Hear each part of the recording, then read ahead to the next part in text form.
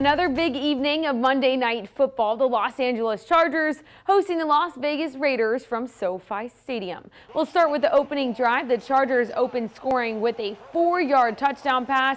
Justin Herbert to Donald Parham Jr. and it's 7-0 Los Angeles. Into the second, Herbert would find Jared Cook for the second touchdown of the game, and the Chargers are up early and big, 14-0. Staying in the second, LA looking to put on even more points on the board before halftime. Herbert finds Austin Eckler for the 14-yard score, and it's 21-0 Chargers at the half. Into the third, after a shutout first half, the Raiders open a 78-yard touchdown drive, a 10-yarder here to Hunter Renfrow, and it's 21-7 LA leads.